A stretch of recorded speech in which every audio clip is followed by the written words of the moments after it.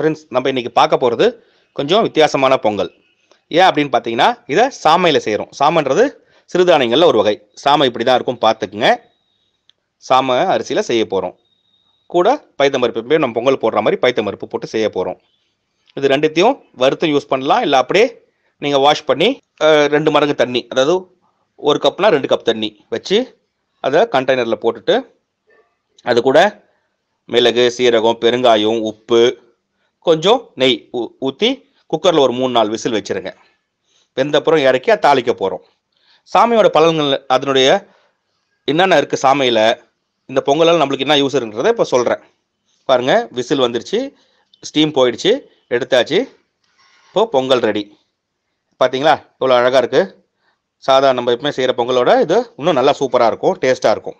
என்ன பண்ண போகிறோம், தாளிக்கணும் இல்லைங்களா? அதுக்கு தாளிக்கிற கரண்டி, அதாவது ஃப்ரைங் பேன் வச்சு அதில் ஊற்றுங்க.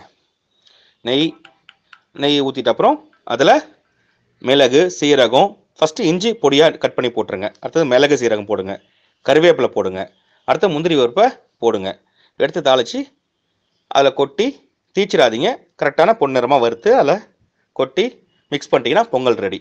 இந்த சாமை இருக்குது இல்லைங்களா, இதில் வந்து பார்த்தீங்கன்னா நம்ம சாதாரண அரிசியில் இருக்கிறதோட அதில் நிறைய அயன் சத்து இருக்குது, ஃபைபர் இருக்குது, ப்ரோட்டீன் இருக்குது, இதில் வந்து மினரல்ஸும் இருக்குது. இல்லை இரும்பு சத்து எவ்வளோ இருக்குதுன்னு பார்த்தீங்கன்னா, அதாவது 1/2 கிலோ அரிசிக்கு பார்த்தீங்கன்னா 9.3% இருக்குது. ஃபைபர், நார் சத்து இருக்குது, ப்ரோட்டீன்ஸு, இதெல்லாம் நம்மளுக்கு உடம்புக்கு ரொம்ப நல்லது. சுகர் பேஷண்ட் கண்டிப்பாக சாப்பிட்லாம். அதே மாதிரி நெய் நிறைய இருக்குன்னு கவலைப்படாதீங்க. நெய் உடம்பு குளிர்ச்சி தான். நெய் வந்து குட் கொலஸ்ட்ரால் தான்.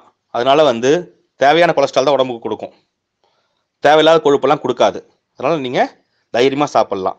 பாருங்கள் எவ்வளோ அழகாக வந்திருக்கு. இது கூட சாம்பார் நல்லாயிருக்கும், தேங்காய் சட்னி நல்லாயிருக்கும். எல்லாருக்கும் பிடிக்கும்னு நினைக்கிறேன். ஷேர் பண்ணுங்கள், லைக் பண்ணுங்கள், சப்ஸ்கிரைப் பண்ணுங்கள்.